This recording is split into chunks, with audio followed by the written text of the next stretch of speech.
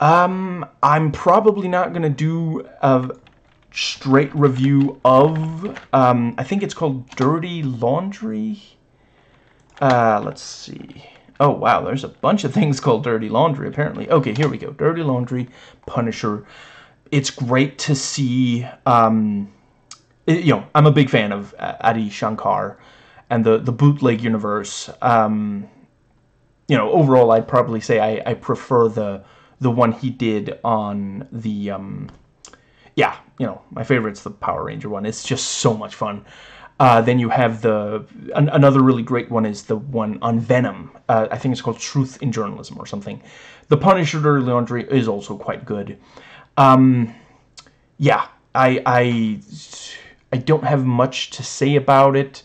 I wish it wasn't a white guy going into a black neighborhood and saving the model minority from a bunch of really xenophobically, racistly drawn minorities.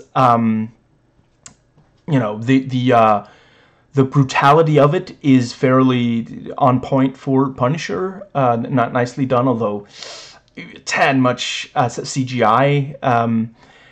Let's see. I think that is pretty much it.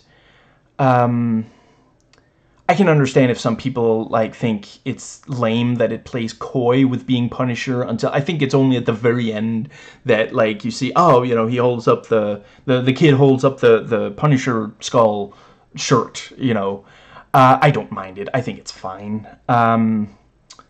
Yeah. Right now, like I said, my favorite is definitely John. I can't believe I'm blanking on his name. Okay, I'll find it real quick.